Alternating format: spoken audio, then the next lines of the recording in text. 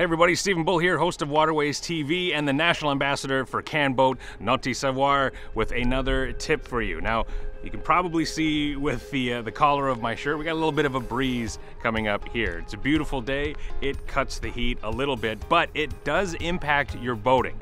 And unlike driving a car, you don't have the option of just stopping where you are when you want to make your decisions. Wind is a fact of life, and the reason those little propellers can move the boat so fast is because there's very little friction in the water, which means it doesn't take that much to move your boat. So a strong enough breeze comes up, it's going to be moving you regardless of what your plans are. So how do you deal with this? Well, if you're out on the lake like we were in our Lake Simcoe episode and the wind kicked up, we changed our plan to come back. So cut across the north of the lake to come down the more sheltered side. You can make those decisions based on the conditions as you're looking around. When you're coming into the dock, pay attention, look for some clues to tell you which way the wind is blowing, whether that's a small flag, the burgee on the bow of your boat, or look at the top of any masts on sailboat. They have wind direction vanes that can give you an idea.